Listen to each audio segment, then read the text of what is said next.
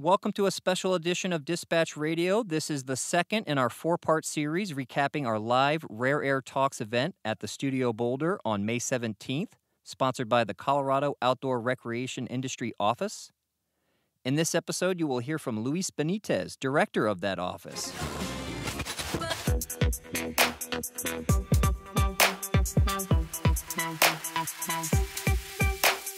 Backcountry Colorado, hiking, backpacking. I did a lot of marathons. I was convinced to do some ultras. Climbing, and I do filming and photography. I just like the ultras because I love the community. I just think that everybody is so nice, whether they're the first place finishers or, you know, us that kind of mosey along.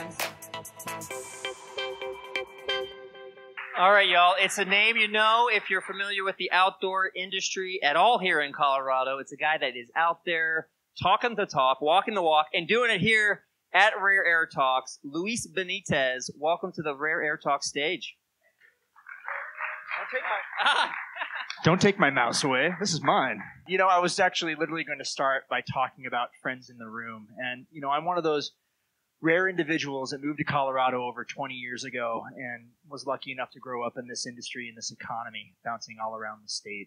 I see, sorry, Sherry, I got to point you out, all the way down to my wilderness first responder instructor is in the room tonight. So, you know, we are a family in this industry and in this community. And I think we do focus on some of the things that we find to be the most important to us. You know, one of the things that I often focus on for our office and other states that are having this conversation is asking a pretty simple question. What are we responsible for in the middle of this ecosystem? What are the things that we need to feel an obligation to move forward as opposed to see as a burden? So we all know the history for the outdoor industry and the economy, predominantly white, predominantly a little bit of discretionary spending because you have to be able to get to do some of these fun things and have the gear to do some of these fun things. And how do you influence a paradigm that's been around for almost 100 years, if not longer? What does that look like in the context of inclusion?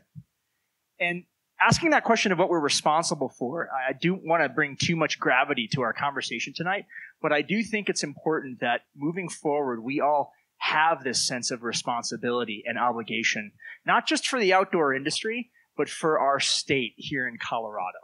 Let me explain why for a second. So you all know the conversation that went on with the Outdoor Retailer Show in Utah, right? Everybody familiar with that one? The public lands dialogue? Well, the reality is Utah has just as robust of an outdoor industry as we do, focused on very, very similar things. And so it was less about Colorado good and Utah bad in this process, but the one thing that struck me that everyone I talked to from around the country and some other parts of the world were excited about being here for was the fact that we, as a state and as a community, were willing to have conversations that nobody else was.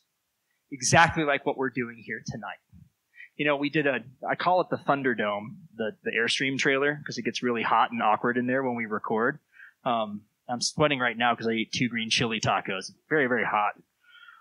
But a lot of the things that we talked about in there today with the guests that you'll hear from later on, choosing our pronouns, understanding how to ask regarding language, going beyond the normal modalities of diversity and inclusion.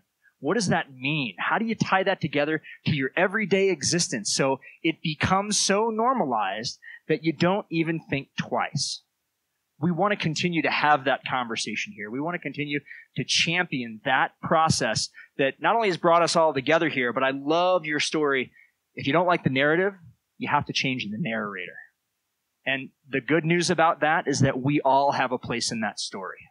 I think we've all in our own special way contributed to this journey. We've asked difficult questions. We've been in the middle of those challenging conversations.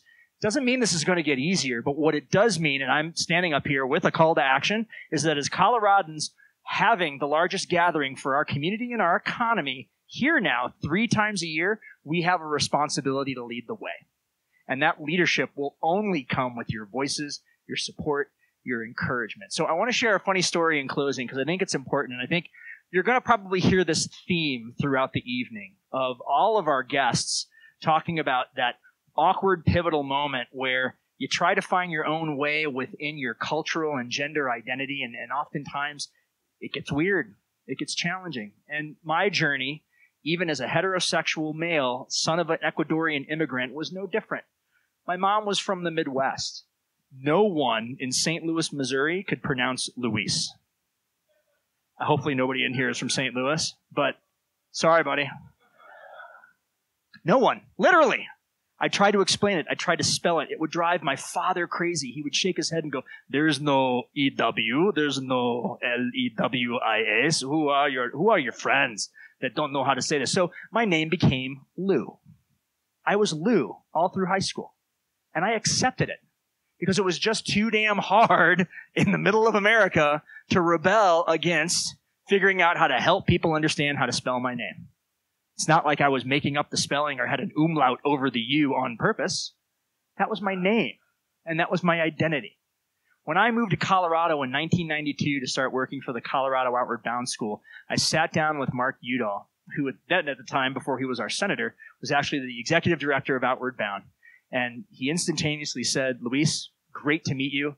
I love climbing in Ecuador. Tell me a little bit about your history. Tell me a little bit about your passions that brought you to our school. And right then and there, I knew that Colorado had this amazing opportunity to create leadership around these things that are important to us. So I share that story with you.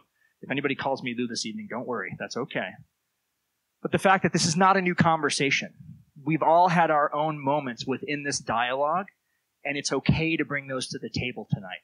It's okay to ask questions. It's okay to try to find your space in the middle of this journey, because that, and only that, will make this entire process better. So thank you for being here. Thank you for staying engaged. And are we going to intermission now? Is it that quick? Great. Thanks, everybody. A quick note from our nonprofit partners for the evening, Big City Mountaineers. They have one slot remaining for their Summit for Someone trip to the Grand Teton in Jackson Hole, July 16th through 19th, with Jackson Hole Mountain Guides. Help raise money for a great cause and have an experience of a lifetime. Contact Brian Martin at Brian, BRYAN, at bigcitymountaineers.org. And lastly, if you are in the Colorado area and have an interest in the topic of runner's high or relevant experience, we would love to hear from you. Write to us at info@dispatchradio.com for a special offer to take part in a mini citizen science research project.